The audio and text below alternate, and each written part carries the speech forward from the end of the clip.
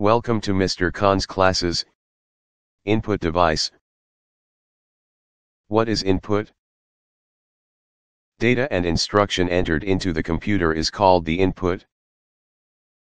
Data can be text, numbers, audio, and video. What is input device? An input device is any hardware that allows user to enter data and instruction into the computer. An input device is connected to the computer through wire or wireless.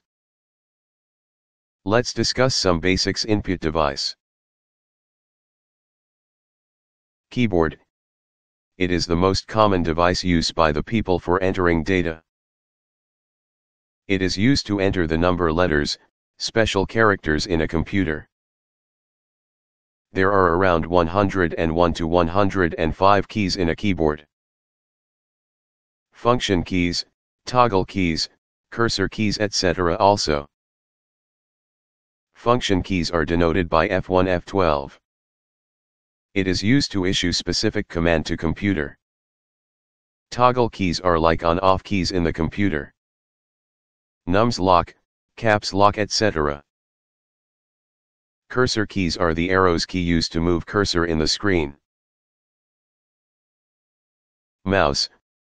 Mouse is the pointing device which is used to move the pointer in the screen. There are various types of mouse like mechanical, optical, wireless etc. Scanner. Scanner is the device which is used to convert the source documents, like cards, photographs, invoices into the digital documents like photos, PDF, files etc. There are many input devices like joystick for gaming, trackball for moving pointer, light pen for object selection, microphone for storing sound in digital form, camera to capture the images and stores in computer, touch screen to touch display.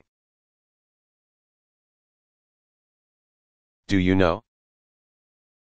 QWERTY is a keyboard layout for Latin script alphabets.